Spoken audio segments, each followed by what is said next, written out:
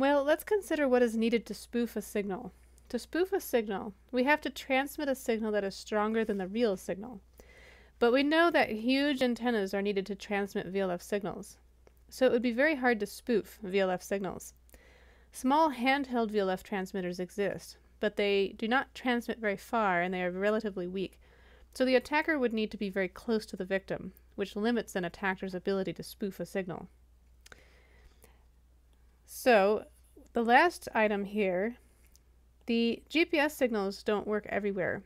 So will VLF signals make it into caves or in buildings where GPS signals can't reach? Well, for the ground of 0.01 Siemens per meter, the skin depth, we said, was 50 meters. So if a tunnel or a cave is shallow enough, say there's a tunnel right here, and the signal at the surface was strong enough, the VLF wave could propagate through the ground. We get diffusion through the ground to where the cave is, and the signal could be received in the cave. And the same is true for buildings.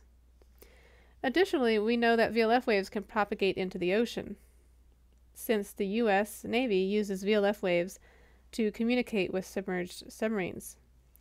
At 10 kilohertz, the attenuation rate of electromagnetic waves in the ocean is about 3 dB per meter.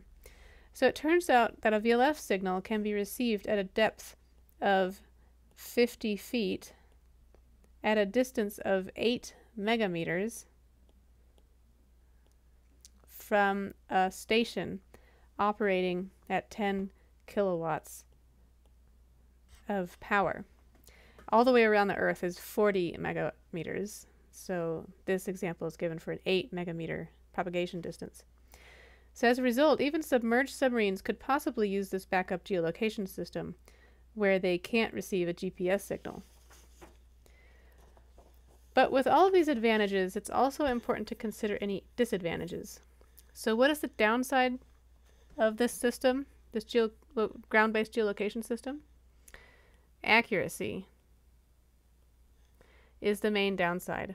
When it was operational, the Omega system was generally accurate to about 3 to 5 kilometers. Fortunately, for our backup system, accuracy may not be as important as reliability, availability, and robustness. But one question we can consider is, today we have more powerful supercomputers, more knowledge about the ionosphere, and technology in general has advanced since the 1990s. Could we improve the accuracy of the Omega system? That's it for today, and next time we'll start a new design challenge.